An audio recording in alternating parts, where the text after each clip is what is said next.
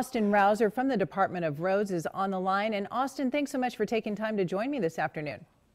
Sure, good morning. How are the roads doing? What are you hearing from your perspective?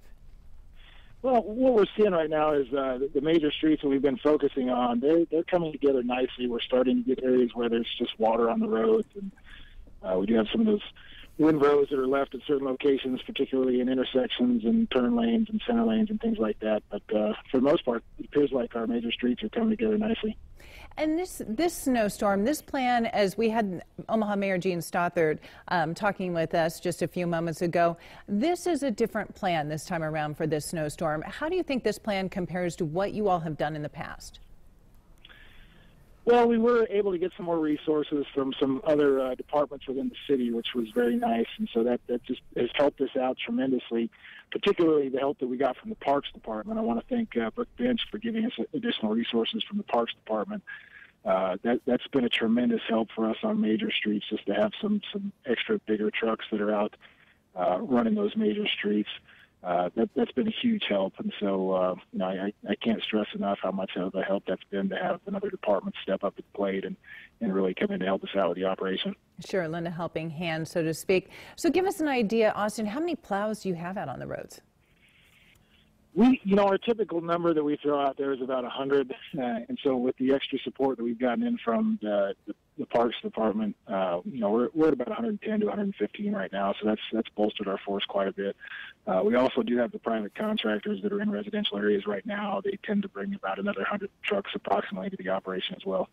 Which is a fair number. And, we're seeing some of the streets, we're beginning to see pavement. Some of the others, like Miranda Christian was just coming down Pacific, and it seemed to be still a little snow-packed in areas. Is there a plan on getting to those? I know you're going over them once. Are you going back over those same routes then again this afternoon?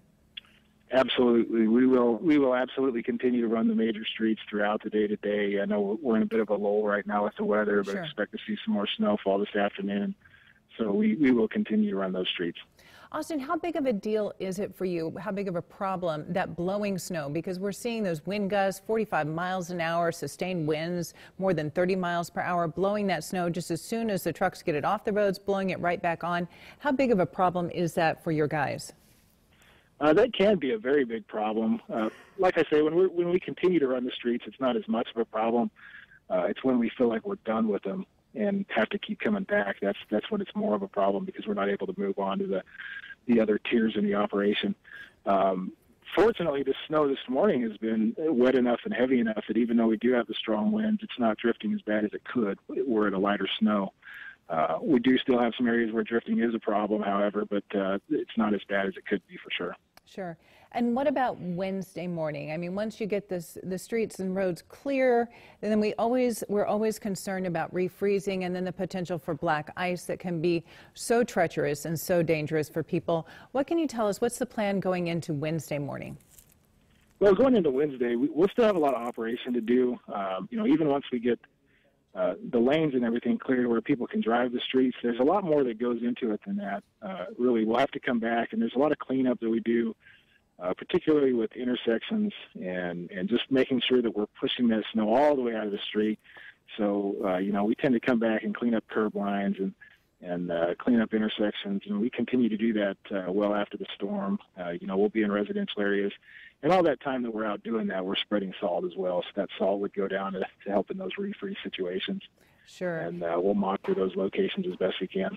All right. That is Austin Rouser, City Engineer, Department of Roads, joining us on the phone live. Austin, thanks so much. I know you're a very busy guy.